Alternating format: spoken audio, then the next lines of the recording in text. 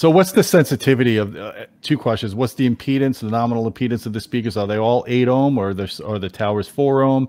And what's the average sensitivity? Are you at least, 87, 88 dB sensitive on your bookshelves and in the 90s maybe on the towers?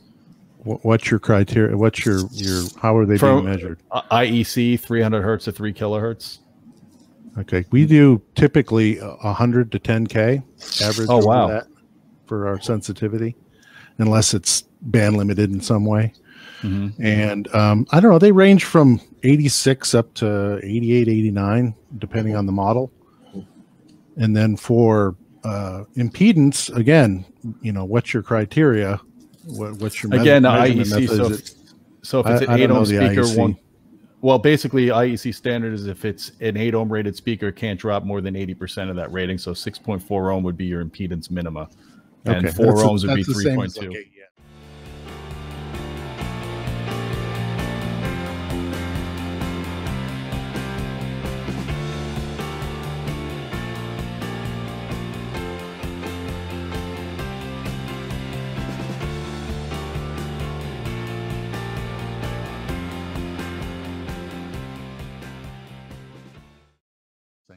Can't deviate by more than 20%. So they're 4 ohm loudspeakers. Okay, basically. All of them, even the bookshelves. Yep. Gotcha. So, a question here on the impedance: do they drop? Any of the speakers drop below 3 ohms? Is it a consideration if you're getting a tower and matching it with a Atmos AV receiver that can't handle 4 ohm speakers too well? They're all going to handle 4 ohm speakers. This is one of my pet peeves. Is everybody's making 4 ohm speakers.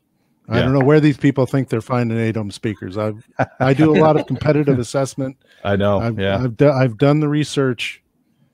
People are smoking pot if they think they're finding 8 ohm loudspeakers out in the market today.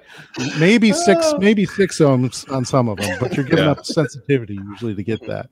No, so you're they're 4 ohm loudspeakers, and I don't know, the minimums on these rarely get below 3.6.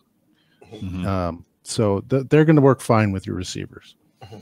Yeah, they're going to take more power if you can give it to them, but we listen to them with regular receivers, just like a customer would listen to them, and they don't have any trouble with them.